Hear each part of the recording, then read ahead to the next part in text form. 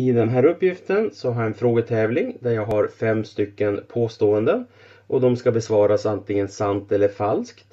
Och jag har 1000 personer som svarar helt slumpmässigt på de här 5 olika påståenden. Och hur många kan jag då förvänta ha alla rätt? Så det första jag gör det är att jag beräknar sannolikheten för alla rätt. Om man chansar och svarar helt slumpmässigt, sant eller falskt på de här påståenden, så har jag ju 50-50. Alltså det är 50% chans att jag svarar rätt och det är 50% chans att jag svarar fel. Så sannolikheten att svara rätt är alltså då 0,5 vid varje fråga.